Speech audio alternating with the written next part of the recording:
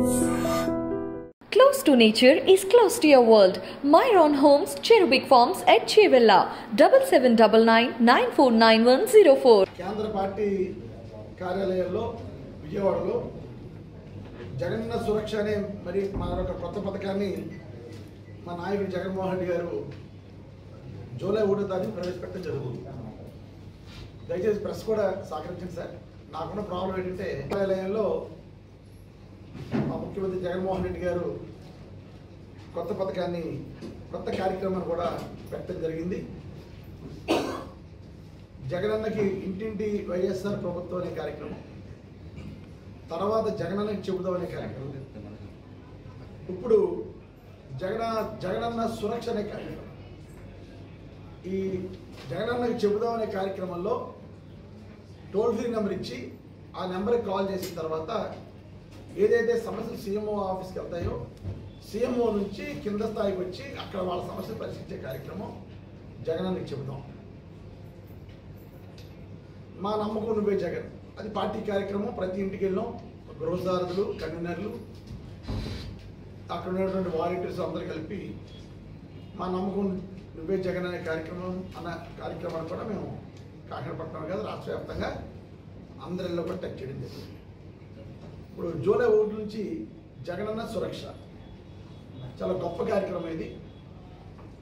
అంటే గత ప్రభుత్వాల్లో కాకుండా ఏదన్నా పథకం ఉంది అంటే ఆ పథకాన్ని పూర్తి స్థాయిగా ఆంధ్ర రాష్ట్రంలో ఎవరైతే అర్హులు ఉన్నారో అర్హులందరికీ పథకాలు చెందాలి అన్న విధంగా ఉన్నటువంటి జగన్మోహన్ రెడ్డి ప్రభుత్వంలో ఈ జగనన్న సురక్ష అనే కార్యక్రమంలో ప్రతి ఇంటికి వాలంటీర్స్ వెళ్తారు, గృహసాలు కూడా వెళ్తారు. ప్రతి ఇంట్లోనూ ఎవరికైనా పథకం రాకపోతే ఆ పథకానికి కంప్లైంట్ నోట్ చేసుకుని వాళ్ళకు టోకెన్ నెంబర్ కూడా ఇవ్వడం జరుగుతుంది. అదేవిధంగా వాలంటీర్స్కి ఒక యాప్ కూడా ఇవ్వడం జరిగింది. చాలా పెద్ద సబ్జెక్ట్ కానీ వివరంగా క్లుప్తంగా చెప్తాను. ఆ వాలంటీర్స్ కూడా యాప్ ఇవ్వడం జరుగుతుంది. ఆ యాప్లో ఆ యొక్క ఇంటి పేరు, రేషన్ కార్డు పేరు, ఆధార్ నెంబరు, వాళ్ళ యొక్క డీటెయిల్స్ అన్ని తీసుకుని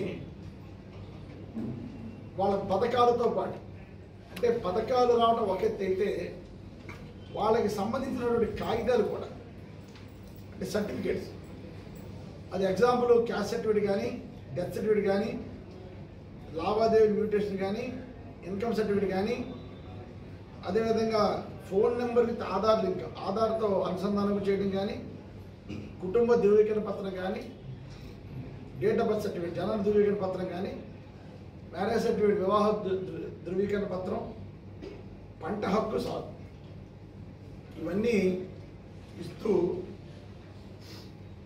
పథకాలకు సంబంధించి పథకాలు రాకపోయినా, రేషన్ కార్డ్స్లో డిలీషన్ ఉన్నా, రేషన్ కార్డులో యాడ్ చేసుకోవాలనుకున్నా, అంటే ఆల్మోస్ట్ ఆల్ ప్రతి ఇంటికి టచ్ చేసి ప్రతి ఇంట్లోనూ కూడా వాళ్ళకి ఏ సర్టిఫికేట్ లేకపోయినా వాళ్ళ మిగతా ఆఫీస్ చుట్టూ తిరిగే పని లేకుండా వాళ్ళ యొక్క కంప్లైంట్ నోట్ చేసుకుని కంప్లైంట్ ఒక టోకెన్ నెంబర్ ఇచ్చి వాళ్ళ మళ్ళీ అందరినీ సెక్రటరీ తీసుకొచ్చి ఒక మెగా మేళా కింద కండక్ట్ చేసి వాళ్ళకు ఉన్నటువంటి అన్ని అర్హత ఉంటే వాళ్ళకు ఉన్నటువంటి అన్ని కాగితాలు ఇవ్వడానికి ఈ యొక్క కార్యక్రమం పెట్టడం జరిగింది. చాలామందికి వైఎస్ఆర్ ప్రభుత్వం తిరుగుతున్నప్పుడు ఈ సాధకారత సర్వేలో పేర్లు ఉండటం వల్ల అది ఎప్పుడో 2017లో చేశారు, 2016-17లో చేశారు. అప్పుడు ఏమైందంటే ఫ్యామిలీ అంతా ఉంది, దాని తర్వాత ఎవరికైనా ఫ్యామిలీలో ప్రభుత్వ ఉద్యోగం వస్తే మిగతా కుటుంబానికి అన్ని పథకాలు పోతుంది. మళ్ళా సాధికారత సర్వే అయ్యే వరకు కూడా వాళ్ళకి పథకాలు వచ్చే పరిస్థితి లేదు. కానీ జగన్మోహన్ రెడ్డి ఇప్పుడు ఆ వెసులుబాటును కూడా ఇవ్వడం జరిగింది. కుటుంబాల్లో ఎవరికైనా ఉద్యోగం వస్తే స్ప్లిట్ చేసేసుకుని, ఓల్డ్ పేరెంట్స్ ఉన్నారు, వాళ్ళకి కొడుకున్నాడు, అదే రేషన్ కార్డులో ఉన్నాడు, ఆ రేషన్ కార్డులో అతను ప్రభుత్వ ఉద్యోగం అవడం వల్ల తల్లిదండ్రులకి పథకాలు పోతున్నాయి. సో ఫ్యామిలీ స్ప్లిట్టింగ్ కానీ, రేషన్ కార్డులో స్ప్లిట్టింగ్ కానీ, యాడింగ్ కానీ అన్ని రకాలుగాను కూడా ఈ యొక్క జగనన్న సురక్ష అనే కార్యక్రమం చేస్తారు. ఇది దేశంలోనే ప్రప్రదంగా ప్రతి ఇంటికి టచ్ చేయటం, ప్రతి ఇంట్లోనూ కూడా ఏ కాగితం లేకుండా సెక్రటరీ లెవెల్లో ఇవ్వడానికి, దీన్ని మానిటర్ చేయడానికి కలెక్టర్ గారి దగ్గర నుంచి అందరూ అన్ని సెక్టర్లను కూడా అన్ని నియోజకవర్గాలకు కూడా ఒక ఆఫీసర్లు వేశారు. దీన్ని మేము మానిటర్ చేస్తాం, ఎమ్మెల్యేలు కింద సెక్రటరీలు మానిటర్ చేస్తారు. చేసిన తర్వాత కూడా ఒక ప్రక్రియ 1వ తారీఖు నుంచి 7వ తారీఖు వరకు కూడా ప్రతి ఇంటికి సర్వే జరుగుతుంది. జరిగిన తర్వాత మేము షెడ్యూల్ ఇస్తాం. రోజుకి 2 నుంచి 3 సెక్రటరీకి మేము వెళ్ళడం జరుగుతుంది. అంటే ఆఫీసర్లు అందరూ కూడా వెళ్ళిపోతాం అక్కడికి. వెళ్ళి రోజుకి 2 నుంచి 3 అంటే మార్నింగు, ఆఫ్టర్నూను, ఈవినింగ్ ఒక 2-3 సచివాలయాలు మేము ఇస్తాం. షెడ్యూల్ కూడా మీరు ఇచ్చేస్తాం. ప్రతి సచివాలయంలో మేము కూర్చొని ఎవరికి కూడా ఏ పేదవాడికి ఆంధ్ర రాష్ట్రంలో ఏ పౌరుడికి కూడా ఇబ్బంది లేకుండా ఉండేలాగా అన్ని సర్టిఫికేట్స్ దగ్గర నుంచి పథకాల దగ్గర నుంచి అర్హులకి కూడా రెడీగా ఉంటాం. ఒకవేళ వాళ్ళకి అర్హత లేకపోతే కూడా చెప్తాం. ఇలా మీకు పలానా కారణాలు మీకు ఇది రావట్లేదని చెప్పడం జరుగుతుంది. ఇది చాలా మంచి అవకాశం. రాష్ట్రంలోనే కాకినాడ పట్ట ప్రజలే కాకుండా రాష్ట్రంలో అందరూ దీన్ని ఉపయోగించుకోవచ్చు. జగనన్న సురక్ష అనే కార్యక్రమం 4 రోజుల కార్యక్రమం. సో ఈ కార్యక్రమంలో ఈవెన్ మేము గడపడకు వెళ్ళినప్పుడు కూడా గ్రీవెన్స్ వచ్చినాయి. మాకు రేషన్ కార్డులు ఈ ప్రాబ్లం ఉంది, ఏజ్ ప్రాబ్లం ఉంది, లేదా డెత్ సర్టిఫికేట్ రాలేదు, ఇవన్నీ ప్రాబ్లమ్స్ ఉన్నాయి, మ్యారేజ్ రిజిస్టర్ సర్టిఫికేట్ రాలేదు, ఇవన్నీ కూడా ప్రాబ్లం చాలామంది చెప్తే మేము గ్రీవెన్స్లో రాసుకున్నాం. అన్నీ కూడా మినిట్స్లో రాసుకున్నాం. అవన్నీ కూడా ఇప్పుడు ఆటోమేటిక్గా సురక్షలోకి వెళ్ళమని చెప్పారు. అంటే అవన్నీ కూడా కంప్లైంట్స్ కూడా సురక్షలో నోట్ చేసి ఆ ప్రాబ్లమ్స్ అన్నీ కూడా జగనన్న సురక్ష అనే కార్యక్రమంలో మేము క్లియర్ చేయడం జరుగుతుంది. కనుక 1వ తారీఖు సురక్ష ప్రోగ్రామ్ స్టార్ట్ అవుతుంది. కాబట్టి కాకినాడ పట్టణ ప్రజలందరూ కూడా ఈ యొక్క అవకాశాన్ని వినియోగించుకుని మీకు ఉన్నటువంటి ప్రాబ్లమ్స్ని మీ దగ్గర నుంచి వాలంటీర్స్ చెప్తే తర్వాత సెక్రటరీస్ లెవెల్లో మీరు అందరూ సెక్రటరీస్కి వస్తే అక్కడ మేము ఈ ప్రాబ్లమ్స్ అన్ని సాల్వ్ చేస్తామని తెలియజేసుకుంటూ, నారాహి యాత్రలో నారాహి అని బండి మీద ఎక్కి ద్వారంపూడే జపం చేస్తున్నాడు. నారావారి వాహనంలో ద్వారంపూడి వారి జపం చేయడం జరుగుతుంది. పూర్తి స్క్రిప్టు తెలుగుదేశం పార్టీ నుంచి వస్తుంది. చంద్రబాబు నాయుడు గారు, లోకేష్ గారు ఆదేశాలతో ఆయన ఇక్కడ మాట్లాడటం జరుగుతుంది. సో కమ్యూనికేషన్ గ్యాప్ వస్తుంది. ఎందుకంటే అక్కడి నుంచి ఫోన్లో చెప్తారు, ఎలా చెప్తున్నారో ఈయన ఏం రాసుకున్నాడో తెలీదు. మాట్లాడేది ఒకటి, లేనిపోని మాటలు, లేనిపోని నిందలు మా మీద ఏంటో పవన్ కళ్యాణ్కి తెలుగుదేశం పార్టీ వారిలాగే పవన్ కళ్యాణ్కి కూడా అలవాటు అయిపోయింది. నేను నా మీద వ్యక్తిగతంగా మీకు ఏమనుంటే మనం చూసుకుందాం. నేను పోటీ చేయమని అడిగాను, మీరు తోకముడి తెలిపారు. వ్యక్తిగతంగా మనం చూసుకుందాం.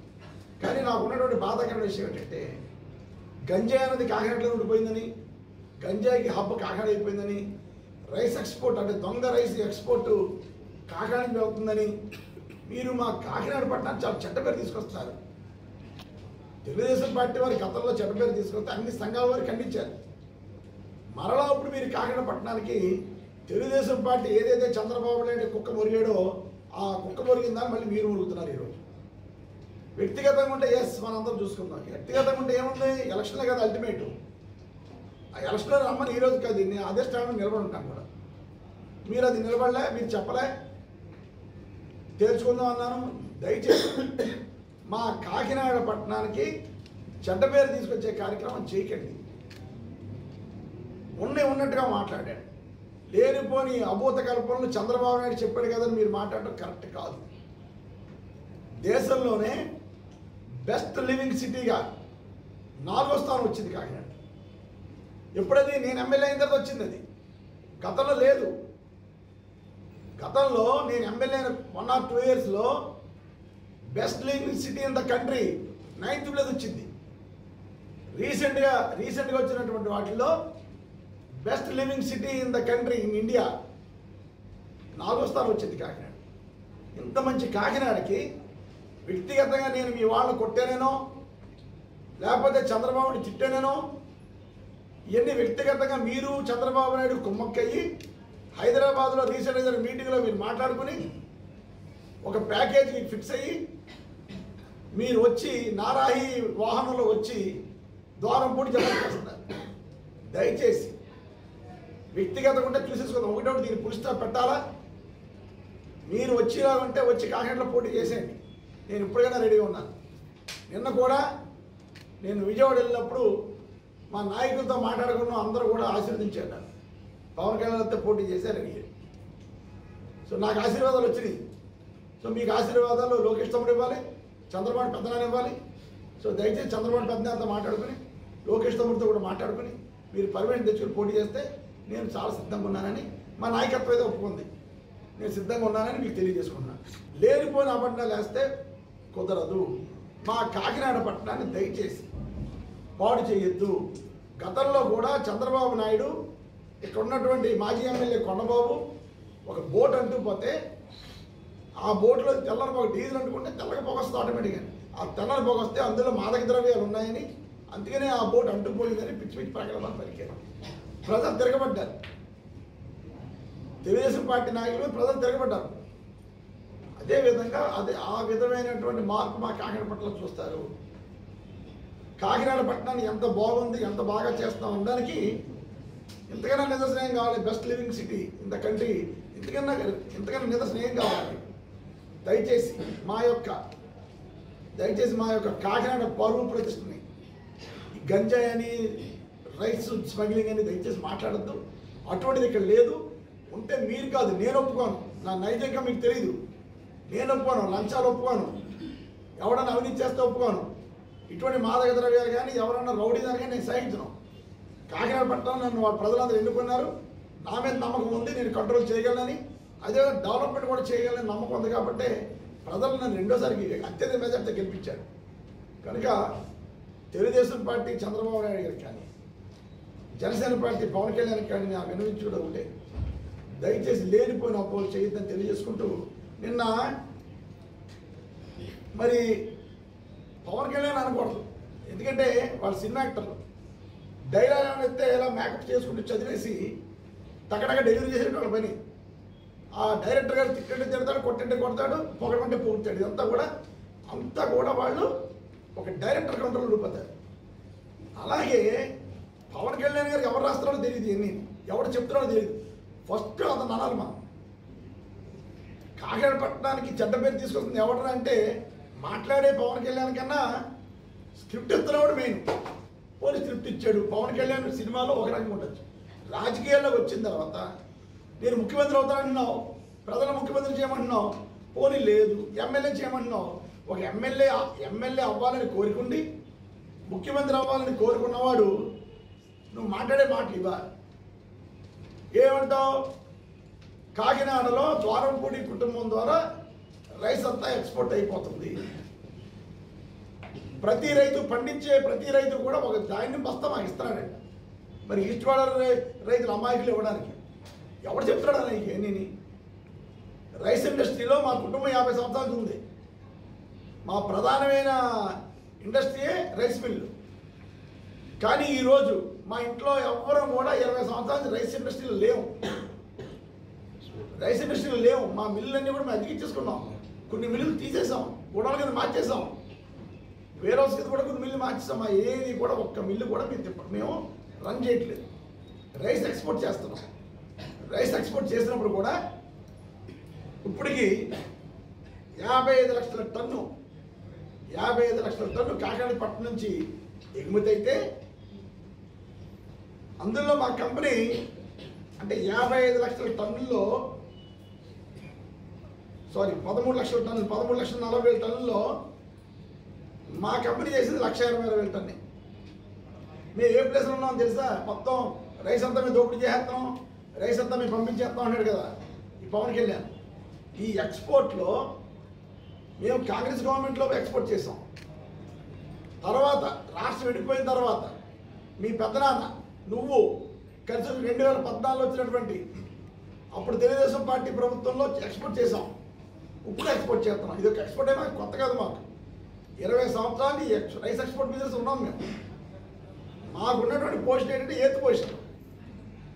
దీనికన్నా బాంబే కంపెనీ అంటే ఢిల్లీ కంపెనీ సచిన్ బాలాజీ, పట్టాభి, ఓలమ్మ, ఐటీసీ, సరళ వీళ్ళంతా దొంగపరం చేస్తారు. వీళ్ళందరూ దొంగరేసి పడేస్తారా? అవగాహన లేకుండా మాట్లాడితే ఇలా లేదా నీకు ఎవడైతే అడ్వైస్ ఇస్తాడో అదే పంపించిన కాగితం ఇస్తాను. లేదు నా దగ్గర పంపించడానికి నీ మొహమాట అనుకో, ప్రతి రికార్డెడ్ కస్టమ్ ఆఫీసర్ ఉంటుంది, లేదా డీజీఎఫ్టీలో కూడా ఉంటుంది. తీసుకో ఎవడెంత ఎక్స్పోర్ట్ చేస్తున్నాడు. ఇంకో విషయం నేనేది ఏంటంటే ఆయన ఉద్దేశం ఏంటంటే ప్రతి రైతు మా బస్తా ఇచ్చేస్తే ఆ బస్తాన్ని ఆడిట్ చేసి మిల్లు తిప్పేసి మేము ఎక్స్పోర్ట్ చేస్తాం అనుకుంటాడు ఆయన. అలా వైఎస్ఆర్ పార్టీ ప్రభుత్వం వచ్చిన తర్వాత డైరెక్ట్గా రైస్ మిల్లర్ ప్యాడీ కొనే పరిస్థితి లేదు. ఆర్బీకే సెంటర్ ద్వారా వాడు అలాట్ చేస్తారు ఏ మిల్లుకి వెళ్ళాలి. పోనీ ఏ మిల్లుకి వెళ్ళినా మిల్లు మాయ కాదు, మేమేమి ఏ మిల్లు రన్ చేయట్లే. ప్రతి రైస్ మిల్ ఇప్పుడు కాదు 20 సంవత్సరాలు లీజ్ అగ్రిమెంట్ ఉన్నాయి నా దగ్గర. లీజ్ అగ్రిమెంట్ చూపిస్తారు. ఇప్పుడు నువ్వు వచ్చావు కదా అని ఇచ్చేసిన మాట అనుకుంటావు. నువ్వు ఏ మాట మాట్లాడినా అది ఖచ్చితంగా నిజమే. కనుక అన్నిటి లీజ్ అగ్రిమెంట్లు ఉన్నాయి. 20 సంవత్సరాలు మా రైస్ మిల్స్ అదికి కూర్చున్నాం. ఈ ఎక్స్పోర్ట్ ఏదైతే చేస్తామో ప్రతి రోజు కస్టమ్స్లో ఉంటుంది, డీజీఎఫ్టీలో కూడా ఉంటుంది. అన్నీ కూడా దయచేసి తెలుసుకోండి. అదేవిధంగా ఈ ఎక్స్పోర్ట్ అంతా నిజంగానే ఆంధ్రాది అనుకుందాం, మేము ఏదో ఇన్వాల్వ్ అయిపోదాం అనుకున్నాం. అసలు ఆంధ్ర నుంచి 10%. నీకు ఆ ఫిగర్స్ కూడా ఉంటాయి అక్కడ రైల్వేలో కానీ లేదా లారీ ద్వారా వచ్చింది. కానీ ఆంధ్ర నుంచి వచ్చింది 10%. మిగతాదంతా కూడా ఛత్తీస్గఢ్ ఎక్కువ. ఛత్తీస్గఢ్, బీహార్, బెంగాల్, మన పక్క రాష్ట్రం తెలంగాణ, అన్ని చోట్ల నుంచి వస్తే అదంతా కలిపి 90% రైస్. అంటే పోర్ట్లోంచి కాకినాడ పోర్ట్లో ఎక్స్పోర్ట్ అవుతున్న రైస్ అంతా 90%. మన ఆంధ్ర పాత్ర ఏంటంటే జస్ట్ 10%. అదే తెలుసుకోవా బాబు. నువ్వు తెలుసుకోకుండా మా కాకినాడపట్నంలో ఉన్నటువంటి మా కాకినాడపట్నం రైస్ అమ్మింది ఎక్స్పోర్ట్కి మంచి ప్లేస్ మాకు. ఇటువంటి దాన్ని నువ్వు మాట్లాడి మా కాకినాడ పరువు తీయదు. కాకినాడ పరువు తీయదు. నువ్వు మాట్లాడుకుంటే జ్ఞానంతో మాట్లాడు. లేదా నీకు ఎవడైతే చెప్తున్నాడో, ఎవడైతే గైడెన్స్ ఇస్తున్నాడో, ఎవడైతే నీ స్క్రిప్ట్ రాస్తున్నాడో వాడు నా దగ్గర పంపి నేనే చెప్తాను. లేదు నా దగ్గర పంపడానికి మొహమాటం అయితే గవర్నమెంట్ డిపార్ట్మెంట్ ఉన్నాయి కదా అక్కడ తీసుకో. కనుక రైతుల దగ్గర మాకు బస్తా అవుతుందని ఇచ్చేస్తా. రైతులు ఏమైనా అమ్మాయికి ఇచ్చడానికి ఏదో ఎక్కుతో నారాయి బండి ఎక్కుతో నీకు మీ పెద్దనాన్న స్క్రిప్ట్ ఇస్తాడు, ఆ స్క్రిప్ట్ కూడా మాట్లాడేస్తావు. ఎందుకు వచ్చింది? మీ తమ్ముడు అలా మాట్లాడుతున్నాడు. నువ్వు ముఖ్యమంత్రి అయితే ఏం చేస్తావు చెప్పు. నువ్వు నిలబడే ప్రాంతానికి ఎమ్మెల్యే అయితే ఏం చేస్తావు చెప్పు. ఒక పార్టీ అధ్యక్షుడు కదా, నేను అధ్యక్షుడిని ముఖ్యమంత్రి అవుతాను అని నీకు అనుకుంటే ఈ పేదలకు ఇది చేస్తాను, లేకపోతే ఈ పథకం బాగోదు, ప్రభుత్వంలో పల్లా ఇలా విమర్శ ఉంది అని చెప్పు. నీకు నీ పెద్దనానికి నీ తమ్ముడికి కూడా విమర్శించే పరిస్థితి లేదు ఎక్కడ. ప్రభుత్వంలో వైఎస్ఆర్ పార్టీ ప్రభుత్వం అందరూ ప్రశాంతంగా హ్యాపీగా ఉన్నారు. అన్ని పథకాలు అందుతున్నాయి. విమర్శించడానికి ఏమీ లేక పర్సనల్ ఎలిగేషన్స్. కానీ నువ్వు ఏ ఎలిగేషన్ చేస్తే నీ సమాధానం చెప్పడం రెడీగా ఉన్నాను. నిబద్ధతతో ఉన్నాం. నా జోలికి వస్తే నేను ఎవరు ఒప్పుకోను. నువ్వు అన్నావు కదా మొన్న పిఠాపురం మీటింగ్లో, ఒక చెంప చూపిస్తే రెండో చెంప చూపించే గాంధీ మాత్రం కాదు నేను, రెండో చెంప మీద కూడా కొడతానన్నావు. మేము ఆ టైపే.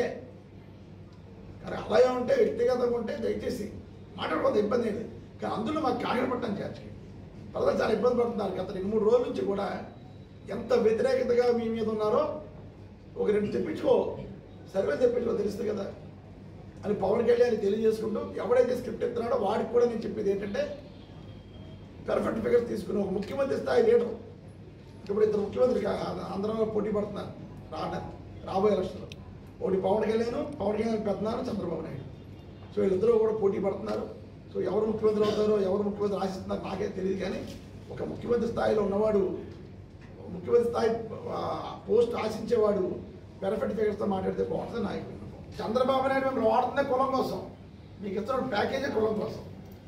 ఓకే, మేమంతా ప్యాకేజ్ అని మాట్లాడితే చెప్పించి కొడతాడు. అతను చెప్పించి కొట్టేంత మాత్రం కొట్టించుకోవడం మేము రెడీగా లేము. ఉన్నదన్నట్టు మాట్లాడతాం కాబట్టి అతను 100% ప్యాకేజ్ ఇస్తారు. పక్కన పెడతాం. మీరు ప్యాకేజ్ తీసుకోవట్లేదు అనుకుందాం. చంద్రబాబు నాయుడు ఖండించామనండి. వైఎస్ఆర్ పార్టీ వాళ్ళకి బుద్ధి లేదా? ఎందుకు అతను ప్యాకేజ్ స్టార్ అంటున్నారు? నేను ప్యాకేజ్ ఇవ్వలేదు, అతను అమ్ముడుపోలేదు ఒక మాట చంద్రబాబు చెప్పాను, లేదా తమ్ముడు లోకేష్ చెప్పాను. ఖండితే ఎందుకు ఖండించట్లేదు?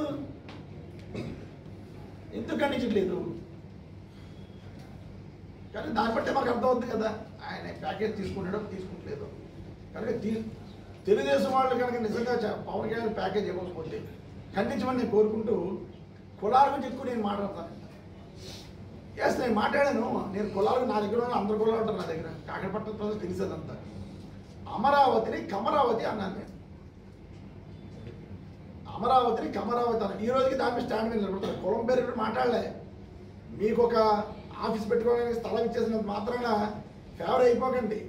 రేపు పొద్దున్న మీ సామాజిక వర్గంలో కూడా హోటల్ కట్టాలన్నా, హాస్పిటల్ కట్టాలన్నా కొన్ని కోట్లు పెట్టి కొనుక్కోవాలి ఆ కమరావతి దగ్గర. మొత్తం ల్యాండ్ అంతా కూడా ఒక కమ్యూనిటీ చేతులు ఉండిపోయింది. నా బాధ అది. ఇప్పుడు తెలియదు మీకే, మీరు పెద్దవాళ్ళు అయిపోయింది, చాలా పెద్దవాళ్ళు.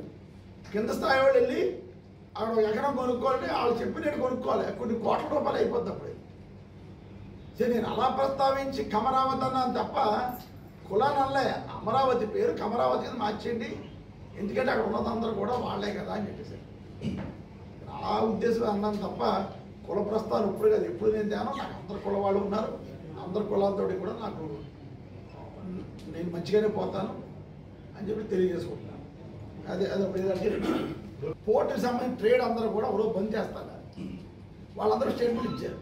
అప్పుడు ఈ తెలుగుదేశం పార్టీ ఇక్కడ డ్రగ్స్ వెళ్తున్నాయి, రైస్ ఎలా అవుతుందంటే పోర్టులోని కార్మిక సంఘాలు, పోర్టులోని ఛాంబర్, ఎక్స్పోర్టర్స్ అందరూ కలిసి ఖండించారు. కాకినాడపట్నం యొక్క పరువు పరిస్థితి తీయకండి, మీ రాజకీయాన్ని మీరు చూసుకోండి అని. ఇప్పుడు కూడా అలా వస్తానన్నారు. నేను దీన్ని రాజకీయం చేయడం ఇష్టం లేక వద్దని ప్రతి వాళ్ళు బాధపడుతున్నాం. ఈరోజు నేను వచ్చిన తర్వాత పోర్ట్లో ఎక్స్పోర్ట్ పెరిగింది, ఒక స్ట్రైక్ లేదు. పోర్ట్ అంతా కూడా ఒక రోజు ఆపేస్తాను. నాకు తెలిసి ఉండగా కాకినాడ పోర్ట్లో నాకు తెలిసి ఉండగా న్యాచురల్ కెలామిటీస్ కానప్పుడు స్వచ్ఛందంగా ఆపింది ఎప్పుడు అంటే రెండు సార్లు నాకు తెలిసి ఉండగా 2 రోజులు పోర్టులు నాకు తెలిసినప్పుడు. ఒకటి రాజశేఖర్ చనిపోయినప్పుడు స్వచ్ఛందంగా అందరూ పోర్టు ఆపేశారు. కాకినాడ పోర్టు ఏ రోజు స్ట్రైక్లు కట్టినప్పుడు వేరు. నేను వచ్చిన తర్వాత 2009 నుంచి ఇప్పటివరకు స్ట్రైక్ అన్నది లేదు. పోర్టు ఆపడం ఒప్పుకోలేదు. రాజశేఖర రెడ్డి గారు చనిపోయినప్పుడు అందరూ బాధపడి, కార్మికులు కానీ ట్రైన్ అంతా బాధపడి ఒకరోజు ఆపేశారు. 2 సమైక్యాంధ్ర ఉద్యమం జరుగుతున్నప్పుడు ఒకరోజు పోర్టు ఆపేశారు. నాకు తెలిసి ఉండగా పోర్టులో న్యాచురల్ కెలామిటీస్ స్ట్రైక్ కాకుండా స్వచ్ఛందంగా ఆపింది 2 సార్లు. కానీ మరలా పోర్టు ఆపేస్తారని చెప్పేసి నాకు కూడా చెప్పడం జరిగింది. అందరూ ఒకసారి పోర్టు ఆపేస్తే అది ఇంటర్నేషనల్ న్యూస్ అవుద్ది. పవన్ కళ్యాణ్ చంద్రబాబు కుట్రమని కాకినాడ పాడు చేస్తారు కాబట్టి ఒకరోజు పోర్టు ఆపేస్తాం నాకంటే నేను వద్దని చెప్పాను. ఒకరోజు పోర్టు ఆపితే చాలా నష్టం కాకినాడ. అంటే నష్టం ఇన్ ద సెన్స్ ఫైనాన్షియల్ నష్టం ఉంటుంది, ప్లానింగ్ నష్టం ఉంటుంది, ఎక్స్పోర్ట్లో నష్టం ఉంటుంది. ఇదంతా కూడా పైకి వెళ్తే ఇంటర్నేషనల్లో కాకినాడ మర్చిపడిపోతుంది. ఈరోజు కాకినాడకి పలానా షిప్ వస్తే పలానా ఎక్స్పోర్ట్ అయిపోతాయి, పలానా వెళ్ళిపోతే షిప్ వెనక్కి అని నమ్మకం ఎందుకు వచ్చిందంటే అది నేను ఎమ్మెల్యే అయిన తర్వాత ఏ రోజు కూడా స్ట్రైక్ ఒప్పుకోలే. మీకు ఇబ్బంది ఉంటే నాతో మాట్లాడండి, నేను చేస్తాను. కానీ అక్కడ కార్గో హ్యాండ్లింగ్ ఆగడానికి వీళ్ళు చెప్పడంతో కాకినాడ మీద నమ్మకం వచ్చి ఈరోజు ప్రతి వాడు కూడా వచ్చి కాకినాడ నుంచి ఎక్స్పోర్ట్ ఇంపోర్ట్ చేసుకోవడం జరుగుతుంది. కానీ అందరూ కూడా నా ఉద్దేశంలో ఇదే కనుక వెళ్తే కాకినాడ పోర్టులో 1 రోజు 2 రోజులకైనా ఆపి నిరసన తెలియజేసే పరిస్థితి కూడా. కవికోటల సరోజ్ గారు వీళ్ళందరూ కూడా నన్ను విమర్శించడం జరిగింది. పవన్ కళ్యాణ్ గారు వెళ్ళిపోయిన తర్వాత పవన్ కళ్యాణ్ స్థాయి లీడర్ నీ మీద పోటీ చేయడం ఎందుకు, ఒకడేమో వీరమహిళ చాలని ఒకడు, వాడు పక్కన ముత్తా చేసిన వాడు బాధపడతాను, ముత్తా చేసిన పోటీ చేస్తాను, వాళ్ళలో కనిపిస్తుంది. అసలు మిమ్మల్ని నాయకుడిగా పవన్ కళ్యాణ్ గుర్తించలేదు స్వామి. ఆ నారాయి వాహనం ఎక్కినప్పుడు నారాయి వాహనం పక్కన కనీసం ఇదిగో వీడు మా లీడర్ అనేది గుర్తించే పరిస్థితి లేదు. ఈలో మీరు డాబు కొట్టుకుని ఇప్పుడే పవన్ కళ్యాణ్ హాయిని పలకరించేయడం బయట వచ్చి చెప్పుకోవడం తప్ప, బయట అక్కడ లోపలే పలకరించడం పవన్ కళ్యాణ్, బయటకు వచ్చి పవన్ కళ్యాణ్ ఇప్పుడే హాయిని పలకరించడం బుద్ధమే చేయడం చెప్పుకోవడం తప్ప ఎక్కడ రాజకీయ చరిత్రలో ఈ రాష్ట్రంలోనే కాదు దేశంలోని రాజకీయ చరిత్రలో ఒక ముఖ్యమంత్రి స్థాయి అభ్యర్థి, ఒక పార్టీ అధ్యక్షుడు ఒక మీటింగ్లో కానీ ఒక వాహనమే కానీ నిలబడినప్పుడు ఆ ప్రాంతానికి సంబంధించినటువంటి లీడర్ని పక్కన నిలబెట్టుకోవడం ఆనవాయి. ప్రజలకు ఒక రకమైన సందేశం, ఇదిగో ప్రజలారా మీరు నన్ను నమ్మారు, నన్ను నమ్మిన వ్యక్తిగో నా పక్కన ఉన్నాడు, ఇతను నమ్మండి అని చెప్పడం కోసం పక్కన నిలబెట్టుకుంటాడు. మీకే ప్రయారిటీ ఇవ్వలేదు, మీరు బయటకు వచ్చి నా మీద విమర్శించే స్థాయి. ఎవరు కూడా నా స్థాయికి సరిపోరు. మీరందరూ నాకు ఎగ్రెస్ట్ చేసినా, ఇదే పంతం నానాజీ నా మీద పోటీ చేసినా, ఇదే ముత్తా చేస్తే నా మీద పోటీ చేసినా వీళ్ళందరూ కూడా ఓడిపోయిన పరిస్థితి. ఇంకా మా మేడం కవికోటల సరోజ్ గారి పరిస్థితి మనకు తెలిసిందే. ఆవిడ కూడా విమర్శించేస్తాను, నాకే అర్థం అవ్వలేదు. కనుక ఆయన అంత ప్రజెంట్ ఆవిడ విమర్శించారు కాబట్టి మీ సరిపోరు. ఫస్ట్ మీ నాయకులు చూసుకోండి, మీ స్టాండ్ ఏంటో. ఆయన పలకరించడం లేదు తెలియదు, మీ సీట్లు ఎత్తడం లేదు తెలియదు, మీతో డబ్బులు ఖర్చు పెడతారో తెలియదు, ఎంత డబ్బు ఖర్చు పెడతారు మీరు, ఇవన్నీ కూడా ఆలోచించుకుని ఫస్ట్ మీ నాయకుడి దగ్గర ప్రశ్నించండి. చంద్రశేఖర్ రెడ్డి మమ్మల్ని ఎలా ప్రశ్నించాడు, కనీసం మీరు చెప్పుకుంటే బాగుంటుంది. నేను ఎప్పుడైతే ప్రశ్నించానన్నానో మీ పవన్ కళ్యాణ్ కాస్త సమాధానం చెప్తాడు మీకు. నేను పవన్ కళ్యాణ్ నాకు పడుతుంది కాబట్టి చంద్రశేఖర్ రెడ్డి మమ్మల్ని ఇలా విమర్శ చేస్తున్నాడు కనుక మా స్థాయి ఏంటో కొంచెం చెప్పండి సార్ అని అడిగితే అప్పుడు అతను పోస్ట్ వస్తుంది పవన్ కళ్యాణ్ చంద్రశేఖర్ అంటున్నాడు అయితే ఓకే అని మీకు స్థాయి కల్పించడమో లేకపోతే మీరు టికెట్లు ఇస్తున్నానో ఏదో ఒకటి చేస్తాడు. కింద కార్యకర్త ఎలా ఉన్నాడో లీడర్ కూడా మీరు అలా ఉన్నారు కింద నారాహి కింద. కనుక అటువంటి పరిస్థితి అటువంటి రాజకీయ పార్టీలో కొంచెం మనస్సాక్షి చంపుకుని ఉందని నా యొక్క భావన. ఏదైనప్పుడు కూడా అందరూ మోసపోతారు. పవన్ కళ్యాణ్ నమ్ముకున్న లీడర్లు అందరూ కూడా మోసపోయే దగ్గర ఉంటుంది. అందరూ నాకు తెలిసిన వాళ్ళు నాకు కూడా తిరిగిన వాళ్ళే. ఎవరైతే ఇప్పుడు ఈ సోకాళ్ళు ముగ్గురు పేర్లు చెప్పానో వీళ్ళందరూ కూడా నాతో తిరిగిన వాళ్ళే, నాతో ఉన్నవాళ్ళు వీళ్ళందరూ కూడా. సో వాళ్ళ ఫైనాన్షియల్ స్టాటస్ కూడా నాకు తెలుసు. అందులో కాస్త కూస్త మొత్తం శశి అయితే ఫైనాన్షియల్ తొట్టవేళ్ళు, కానీ ఖర్చు పెట్టిందని 4 రోజులు పడుకుని ఇడిపాటికి ఖర్చు అయిపోయింది బాబాయ్ ఖర్చు అయిపోయింది, కానీ నారాహి కూడా ఎక్కించుకోలేదు. సో వాటర్ అనేది అది పర్సనల్ ఇష్యూ. సో నేను ఈ మిగతా వాళ్ళిద్దరూ ఫైనాన్షియల్గా మనకు తెలిసిందే తొట్టకోలేదు పాపం. ₹1,00,000 ఖర్చు పెట్టినప్పుడు ఎక్కువ వాళ్ళిద్దరికి కూడా. కనుక వాళ్ళందరూ నా సజెషన్ ఏంటంటే ఒక ఐడెంటిటీ ఉండి మిమ్మల్ని మీ నాయకుడు గుర్తిస్తే మీకు పొజిషన్ ఇస్తానని మీకు నమ్మకం ఉంటే తిరగండి, ఖర్చు పెట్టుకోండి. లేకపోతే పోయిన డబ్బు మళ్ళీ వెనక్కి రాదు, పోయిన కాలం వెనక్కి రాదు. కనుక నా సజెషన్ ఏంటంటే ఫస్ట్ మీ స్టాండ్ ఏంటి మీ పార్టీలో తెలుసుకోమని అప్పుడు నన్ను విమర్శించండి అని ముగ్గురికి తెలియజేసుకుంటూ